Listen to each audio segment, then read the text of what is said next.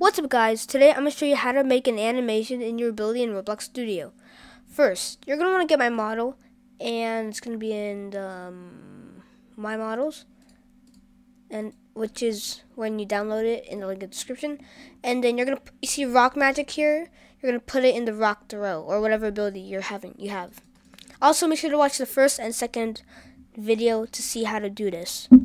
So basically you have animation stuff. You're going to put throw and animation. So you just right click the folder and click ungroup, which makes them in their own individual. Now we're going to add some scripts. So first we're going to do is script.throw :play, and then that's going to be playing the sound effect. It's pretty loud, so we can change the volume like if you want, but for now we're not going to. Local animation, you're going to say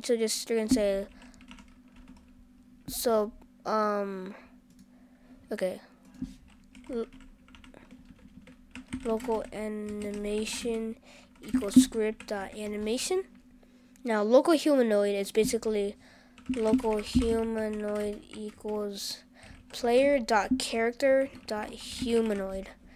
Then local ATK is basically local 80. So basically ATK equals humanoid, and then load animation, put that bracket thing and just say animation, and then ATK :play with that little bracket thing. And when we test this out, it will work. So basically, if it doesn't show any animation, I'm going to show you what to do. So I'm on animation, but I'm going to show you guys how to make your own animation as well. So you're going to go to Avatar, Rig Builder, choose a type depending on your game. I'm going to do R15 since that's what I have. Now I'll go to Avatar Animation Editor and just drag it like right here. Click the guy and just make a new animation. Now you're just going to make an animation. You can press, R to change the rotation type. And just make a cool, like, whatever you want. I'm going to make a very professional animation. It's very professional. Just click these three dots, animation priority, action, then publish it. And we're going to call this roll ATK. Submit it. And then this thing, just click these two squares, like ID copied. Now go back to this animation file, just paste it with Control and then V. Hold Control and press V. And then you're gonna click and you're gonna test it out, and we get an animation.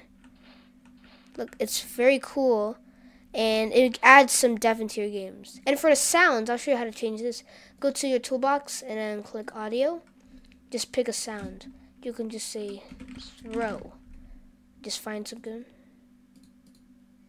This one is on. So right click it and copy asset ID, throw, and just click sound ID, and as like I said before, just Control V, basically pasting it.